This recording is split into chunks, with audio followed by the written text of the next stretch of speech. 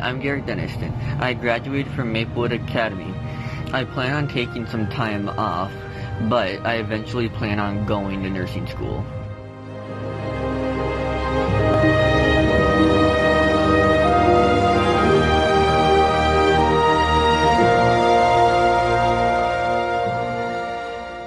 Hello church, my name is Lavelle McCory and I'm a graduate of First Baptist School in Rosemont. My plans are to go to Andrews University and study psychology there.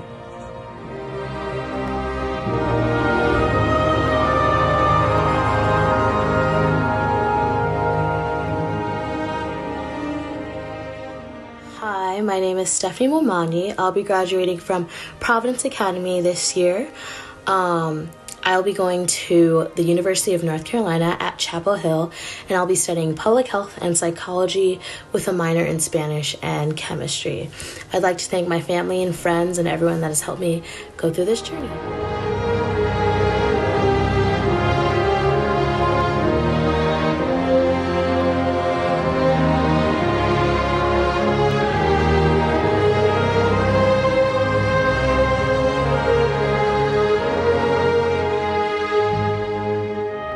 Hello Southview family, my name is Hazel Myers and I just graduated from Eastview High School.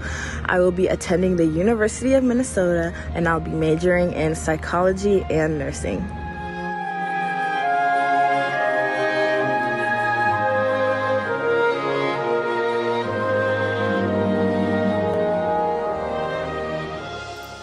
Hello, my name is Alexander Forzo and I'm going to the University of Minnesota this fall for computer science. I was originally planning to go last year 2020, but due to COVID-19 restrictions on in-class learning, I decided it was a better path to enlist in the Army National Guard as a combat medic 68 Whiskey for the school year instead, gaining awards and certifications along the way. This made it so that I am starting college right when the campus is opening back up. Thank you for listening and have a wonderful day.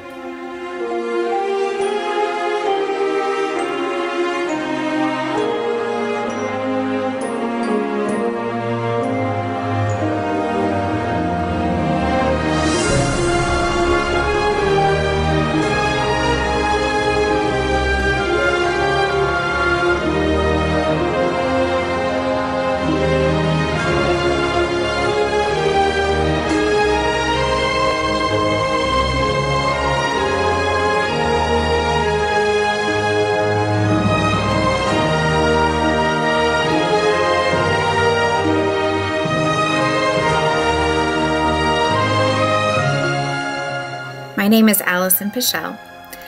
I graduated in August of 2020 from Hamline University with a master's degree in literacy education, including a K-12 licensure.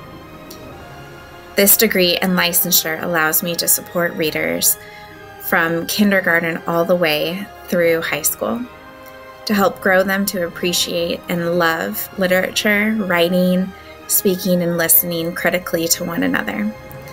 It's a passion of mine to support students to understand who they are and who they were created to be.